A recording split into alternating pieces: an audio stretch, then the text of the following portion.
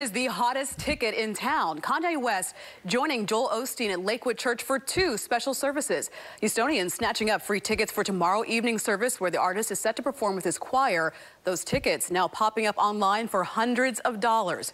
Channel 2's Bill Barajas has more on the Kanye mania taking over H-Town. We're less than 24 hours away.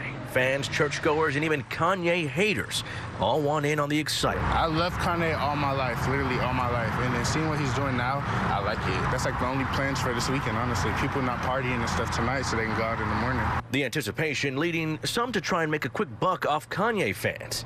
Tickets to see the rapper were up for grabs this morning, and within a matter of minutes, they were sold out. The issue is the tickets were free, and now they're being sold for hundreds of dollars. You should not be capitalizing off of Jesus.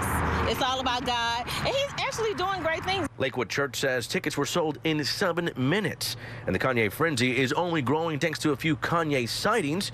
The West family was spotted at the Galleria yesterday, and a few hours before that, Kanye was holding a last-minute concert for inmates at the Harris County Jail. Definitely going to find some kind of way to try to hustle up and make their own. And Kanye is set to sit down with Pastor Joel Osteen at 11 a.m. He will then perform with his traveling choir for the evening service. Lakewood Church says they expect about 17,000 people to be in attendance.